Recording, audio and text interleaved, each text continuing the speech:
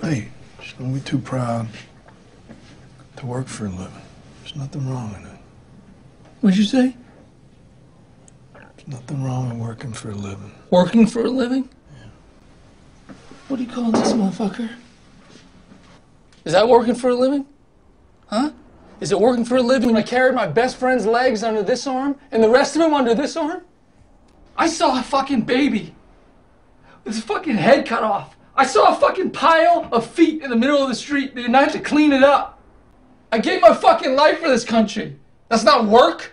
And what's it done for me? Huh? What's it fucking done for me?